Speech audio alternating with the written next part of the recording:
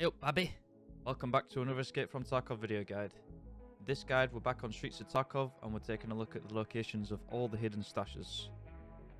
So starting off at this central point, what we're going to be doing for the first one is heading straight down this road, taking it right here into the park area, and then once you see these yellow barrels, at the base of this lamppost, that's where you're going to find your first stash. So from here, quick 180 back to where we came, and we're going to bank right.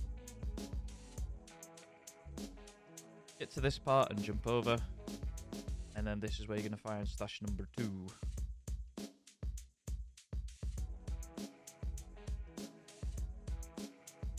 So from here, following this route back, cut through this building,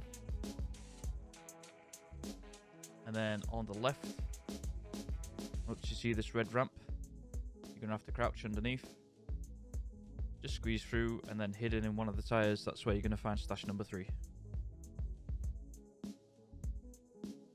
from here we turn left, follow our way underneath this arch, take a right here, and follow this road all the way down to the end. For reference, that's the finance building on the right there. Down there, that's where you'll find sewer extracts.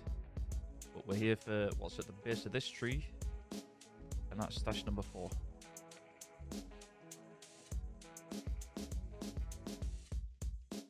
So moving up from here, coming back onto the road. Once we get to this corner, turning right. So you'll find Nikita's coffee shop for a bit more reference, and then head all the way down to the end here. Now you want to be careful, you'll see in the bottom right it says signal flare. This is for an extract, so you don't want to go too far, but so long as you stick within this grass part you're fine, and that's where the next stash is. Like I said though, be careful, don't go past that point. If you go onto the road and you don't have a green flare, the snipers will shoot and kill you.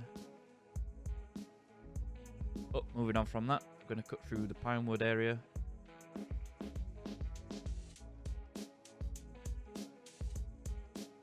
Crossing over the road into the coffee shop.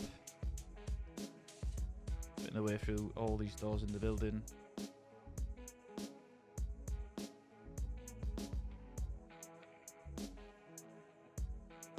On the building there, that's the archives building. But we're here for the stash, so we just jump over, and at the base of this building, that's where your next one is.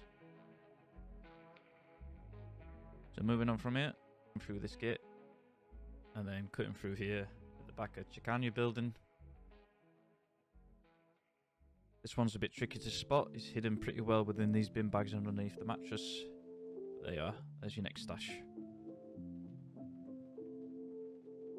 So from here we follow this path around to the end of this road, and we're going to turn right, putting through into the construction area, and then your next stash you're going to find at the base of this crane.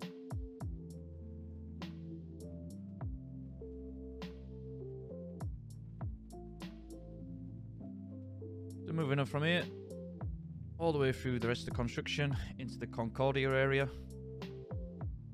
Come to the back of this shelter outside, and that's where you find your next stash.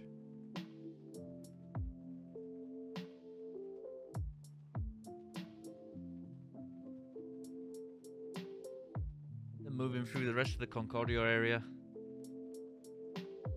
coming onto the roads, following this all the way around into this area, jumping over. Keep your eye out for this orange crate right here. Around the back, again hidden in some more tyres, that's your final stash. So, I hope you found this video useful. If you did, make sure you give it a thumbs up and subscribe for more future guides. And if you want to check me out on Twitch, I stream there Monday to Friday at twitch.tv/Ontorius. I'll be putting a link for that in the description. Let me know in the comments what other guides you'd like to see, and I hope to see you over there. So, catch you in the next one. I'll see you.